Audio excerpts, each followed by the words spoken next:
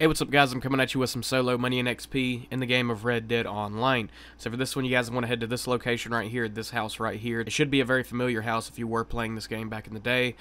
Whenever you do get here, if you go inside of the house, there is a piece of collectible jewelry in the chimney, and there's also two pieces of fence jewelry that you just sell to a fence in this house as well. One in the cabinet and one in a drawer.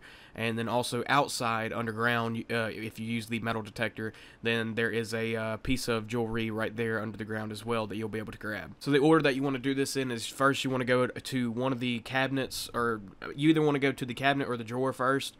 And if you want to, it won't hurt to. You can grab the stuff that's in there, and then go ahead and go to the chimney and grab the piece of jewelry that's in there, and then go outside to the actual dig site with the metal detector, and then dig up that piece of jewelry. And as soon as your character puts that piece of jewelry in his or her pocket, then you can just go ahead and close your application. After you close your application, you simply want to boot it back up, and then just spawn into a free roam session in Red Dead. And then also, if you did save your location, you'll just spawn really close to where it was, but if you didn't save your location, then you won't.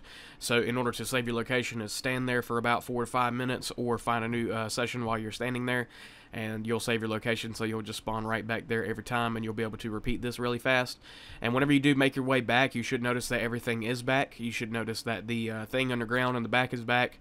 All of the stuff in the house should be back if you did do the cabinet first. So the Potent Miracle Tonic and the jewelry, the fence jewelry, and the thing in the chimney, and also the thing in the drawer, if you did get those things, if you do care about that.